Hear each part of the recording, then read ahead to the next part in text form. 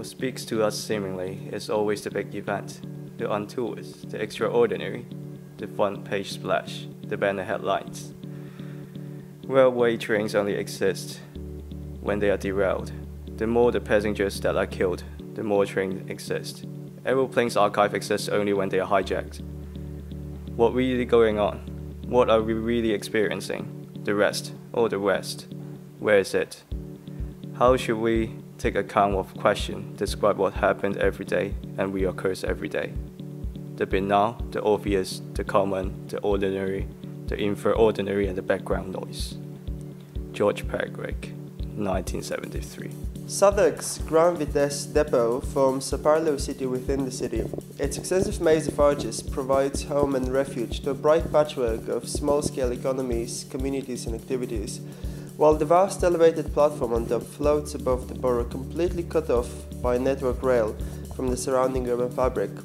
The proposal opens up the empty platform above the arches and elevates the continuous space of the city into it, transforming it into a new civic center that intertwines multiple loosely curated uses into a denser and intensified version of the city.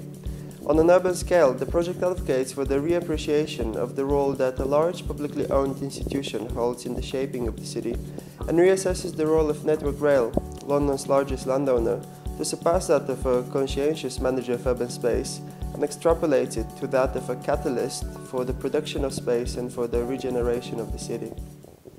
Can the disused space of the social housing block be reclaimed to generate the host institution for different social groups to invade the boundary?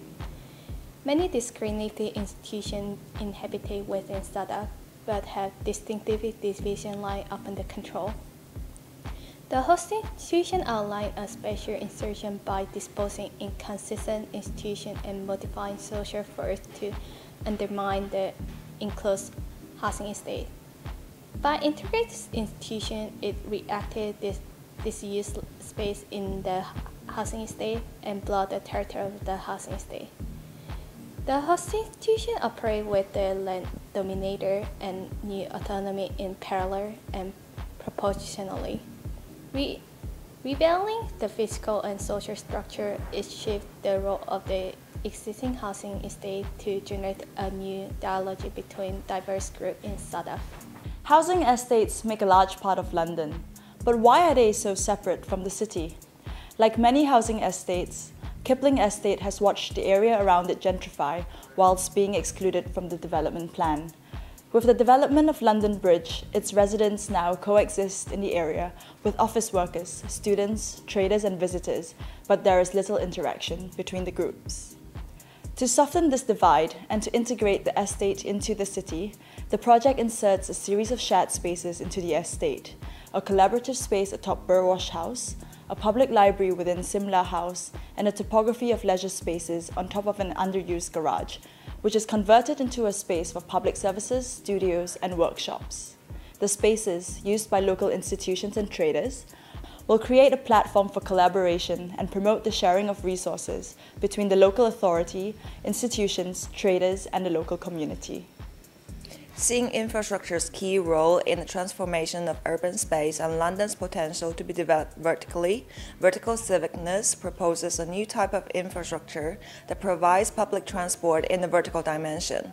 The proposal is a shared circulation tower between a few buildings that joins them into one city block, a series of which are placed across the border of the BID to expand its mixed-use area. The proposed new infrastructure transforms urban space through elevating the city's public realm up from ground level, along itself and to the upper floors of individual buildings, and reconfiguring its horizontal-vertical relationship, where individual buildings are currently extruded from two-dimensional land plot. In this way, both public realm and private content of individual buildings are allowed to expand and contract within a three-dimensional network, which makes the alternative vertical city.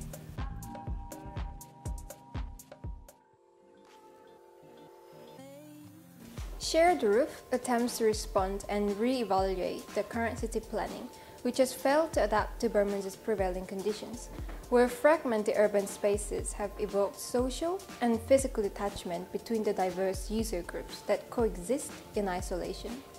Therefore, the proposal is no means a solution but a reaction, where a long-spanning tensile roof structure is strategically inserted, bridging the existing residential on the left and primary school on the right, reclaiming the current limited ground floor space, which inevitably allows interaction where in the past did not exist, through promoting different user groups to occupy the space simultaneously, and really emphasizing the symbolic gesture of shared ownership of territory.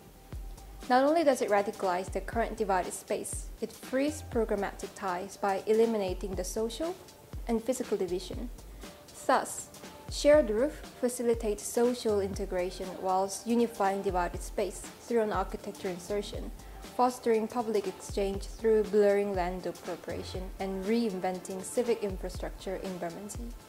Civic South is a new strategy for creating civic space which bridge divisive infrastructural lines whilst providing a new platform for everyday civic activities, functions and public services. The strategy will be rolled out in the London Borough of Southwark, over the River Thames, Jamaica Road and Bermondsey Railway Viaduct, as a series of armatures. These are bare, non-deterministic structures where new activities, scenarios and possibilities can occur without physical hindrance. The new civic armatures will be balanced between provision of new civic space, a programmed insertion, which would act as the armature's activator, and a council service to be used by the residents and the community as an interaction point between the general public and social institutional bodies.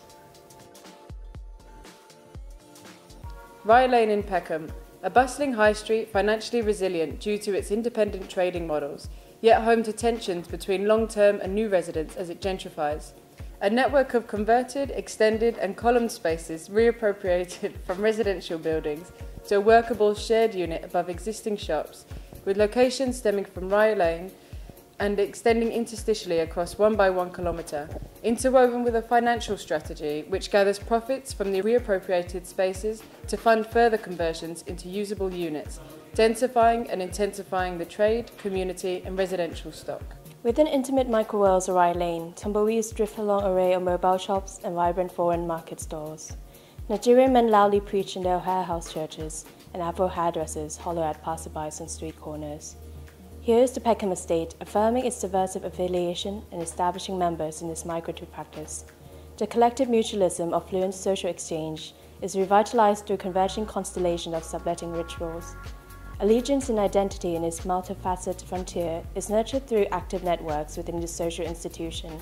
The fluctuating nature of interior and exterior, a voyeur and a member, meanders into projected spatial vessels of agricultural disposition, as kinetic and responsive demarcation of one-to-one territories.